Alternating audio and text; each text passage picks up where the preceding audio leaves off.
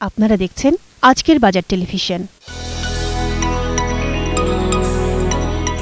স্বাগত আজকের বাজারে। প্রিয় দর্শক, অনেকেই বলে থাকেন ব্যবসা করা সহজ নয়, আবার কেউ বা বলে থাকেন ব্যবসা করতে টাকা লাগে অনেক জ্ঞান, বুদ্ধি আর মেধা। সত্যি কি তাই? ছোট বড় নানা ধরনের ব্যবসা অনেকেই করছেন সফলভাবে। কিভাবে শুরু করা যায় কোনো ব্যবসা? কত টাকাই বা মূলধন লাগে? কিভাবে হওয়া যাবে সফল ব্যবসায়ী? আর কতটাই বা থাকতে হবে পড়ালেখার যোগ্যতা? সফল ব্যবসায়ীদের কাছ থেকে সরাসরি তাদের অভিজ্ঞতা আর পরামর্শ নিয়ে সাজানো হয়েছে আমাদের এই আয়োজন আজকের বাজার গাইডলাইন। প্রিয় দর্শক, আজকের বাজার গাইডলাইনে এবারের পর্বে থাকছে ঘড়ির দোকান ব্যবসা। কিভাবে করা যায় ঘড়ির দোকান ব্যবসা, কত টাকা পুঁজি নিয়ে শুরু করা যায়, আর কী যোগ্যতা থাকতে হবে ঘড়ির ব্যবসা করতে হলে, এসব তথ্যসহ ঘড়ির দোকান ব্যবসার নানা দিক জানাবো একজন সফল ঘড়ির দোকান ব্যবসায়ী মোহাম্মদ আলামিন বাপ্পির কাছ থেকে। ঘড়ির দোকান টাইম ওয়ার্ল্ডের মালিক বা প্রোপাইটার জনাব আলামিন বাপ্পি, আপনাকে স্বাগত এবিটিভি আজকের বাজারে। অনেক বছর ধরে আপনি ঘড়ির ব্যবসা করছেন, আপনি অনেক তরুণ এবং সফল ব্যবসায়ী। কেন ঘড়ির ব্যবসা শুরু করলেন, কিভাবে শুরু করলেন, আমাদের দর্শকদের জন্য একটু বলুন। ফার্স্টে যখন আমি ঢাকাতে আসি তখন আমার মামার একটা ব্যবসা ছিল, ঘড়ির ব্যবসা। তখন আস্তে আস্তে মামার এখানে বসতে ভাইয়ার সঙ্গে বসতে এই দেখতে এগুলো ব্যবসা শিখে ফেলছি আমি। 1-1.5 বছর লাগছে। তারপরে মামাদের বললাম যে মামা, আমার তো বেশি আর্থিক সমস্যা নেই, আপনি কিছু টাকা পয়সা আমাকে সাহায্য করে আমাকে একটা দোকান নেবেন। তো মামা কিছু টাকা পয়সা দিয়ে আমাকে একটা সাইডে একটা দোকান করে দিল। ওইখান থেকে আমরা আজকে এই পর্যন্ত করতে পেরেছি। 5 লক্ষ টাকার মতো পড়ছে, সব এভরিথিং মিলে সব 5 লাখ টাকা পড়ছে। করে আস্তে আমি এখন এই পর্যায়ে দাঁড়িয়েছি। 7 লক্ষ টাকার মতো হবে। আগে ছিল 5 লাখ, এখন আস্তে 3 লাখ টাকা বৃদ্ধি পেয়েছে। আপনার এখন মাসে কেমন আয় হয়? তো সব বাচ্চা দিলে পরে 50-60 হাজার টাকার মতো থাকবে। সব পয়সা বাদ দিলে 50-60 হাজার টাকা থাকবে। এই ব্যবসা কেউ যদি শুরু করতে চায় তাহলে সে কি করবে? তার প্রথমত যদি যে ঘড়ি ব্যবসা যদি রানিং করতে চায়, প্রথমত তার হাতের কাজ শিখতে হবে। আচ্ছা, হাতের কাজ শিখতে পারলেই ঘড়ি তো যে কেউ বিক্রি করতে পারবে।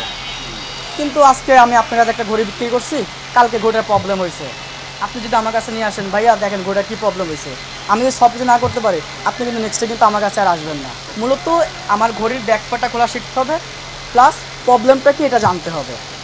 এটাই আস্তে আস্তে আপনি সব জেনে যাবেন। সময় এখন এর উপর ডিপেন্ড করবে।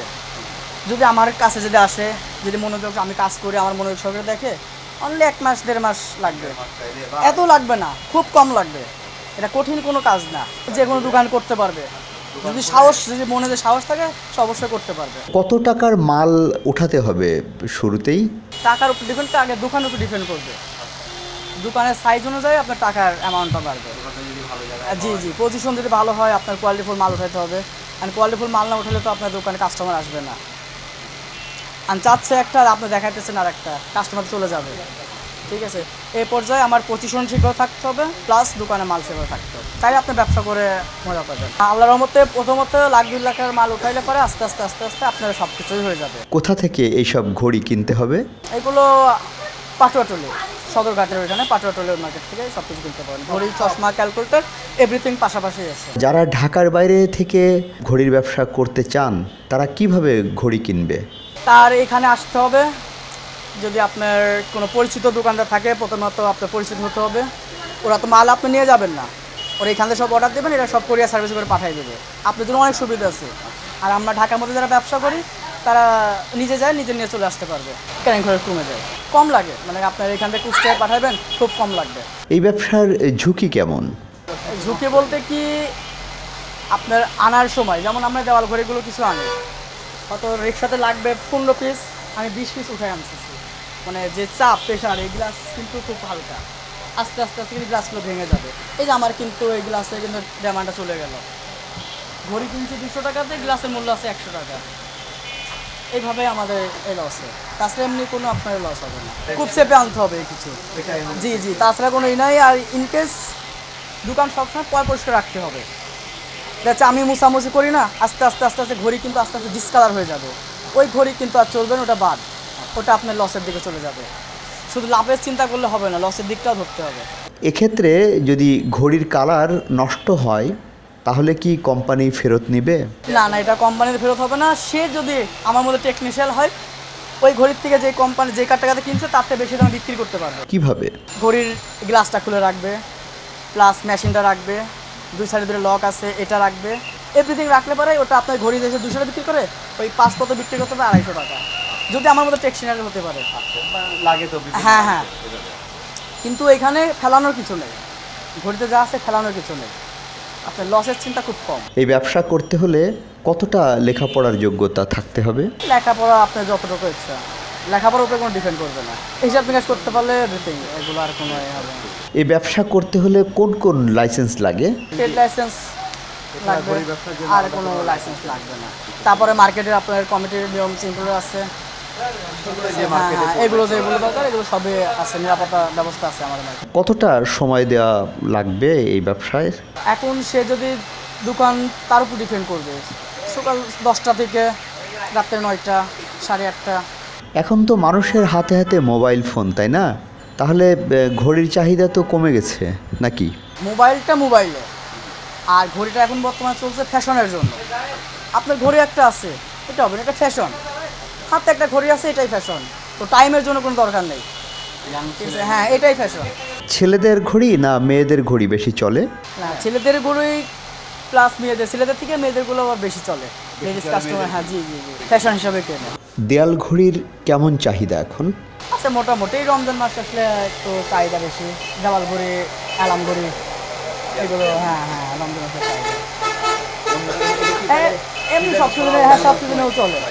আমাদের দেশে প্রচুর বেকার রয়েছে, যাদের অনেকেই বিদেশে কাজ করতে যেতে চায়, তাদের উদ্দেশ্যে আপনি কিছু বলুন।